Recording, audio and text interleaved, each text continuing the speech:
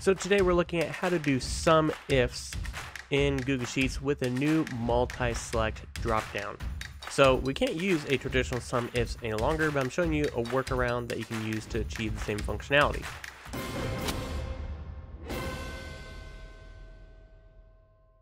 And so we have two different options. The first one is or, and the second one is and. So or matches any selected dropdown, and the other one, it has to match all of them.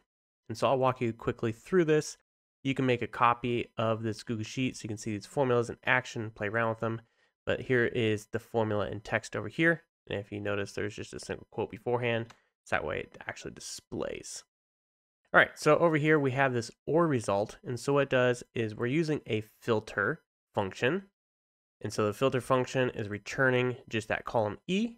And then we're using this regex match like we did on our other video on filter. And that is how we're matching each one of these to any of those.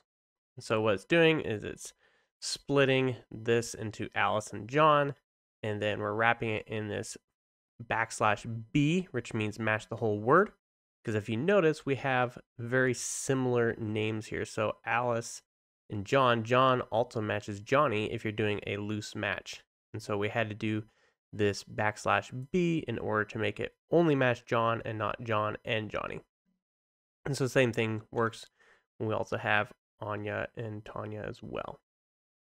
All right, so that's what this one does, is it matches any of those. So this will match anyone that contains Alice or John. And so it matches this one. It matches this one. It matches this one because it has Alice, not matching because it has Johnny. And so if we actually remove Alice, you can see that total decreases there and so forth. Now this one is a little more complicated of a formula, so I'm not going to break it all the way down. This map and lambda is a little more complicated concept. But essentially what it allows us to do is to take each row and break it apart and make sure it matches all of the selections that we make in this cell. So what this is doing is a slight modification, but what it's doing is then it's checking each row to make sure both of those, or however many you have selected, match all of those. And so you can see here, we're getting a result of 432. And this is the only one that has Alice and John. So let's just change this one real quick. Change this to Alice and John. You can see now it changes to 519. Now, if we add another one, it still matches. And so what this is doing here is it's not restricting it to only where Alice and John, but it's saying Alice and John both have to be contained in this one. So you can see that works just like that.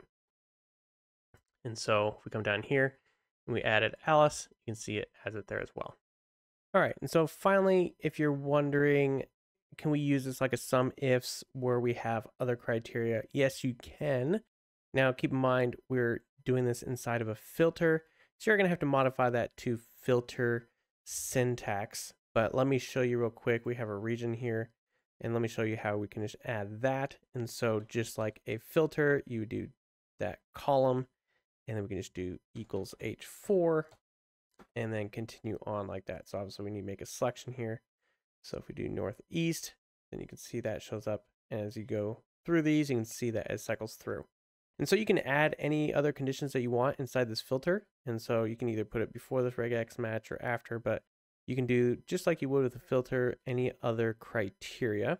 And so we can add this down here to this one as well. And this one ends up with a no result. Let's go to northeast, and there we go with that 432. So now we're pulling this one back in. If we go to southeast, we should have that 87 there. And so that's how you can do multiple criteria in that. So that way you can mimic more of the sum ifs, but using these multi-select dropdowns. All right, so that's how that works. And again, you can download a copy of this template in the link in the description below. You can play around with this and let me know if you come up with any other use cases, any weird things that you find as we navigate this new territory with these multi-select dropdowns. So thanks for watching. Make sure to check out the other videos on our channel for more tutorials on both Google Sheets and AppScript.